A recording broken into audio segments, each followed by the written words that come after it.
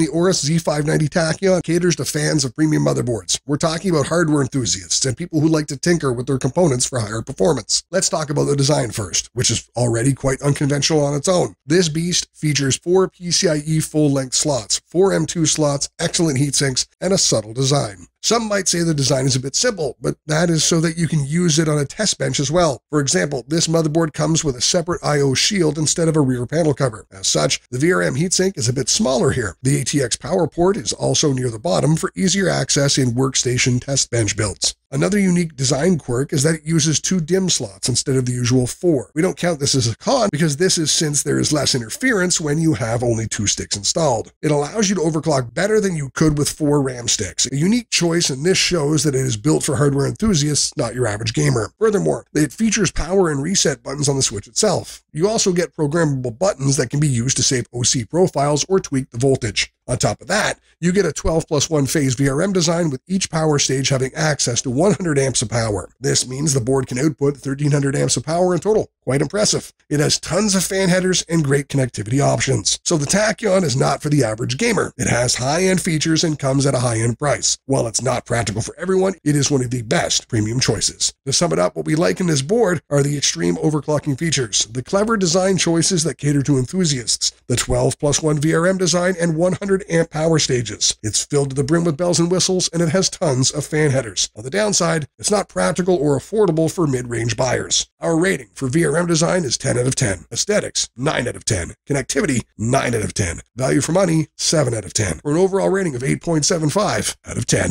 Do you think another motherboard's better? Check another video where we review the top 5 motherboards for Intel i7-10700K, and don't forget to hit the like button and subscribe. Have an awesome day.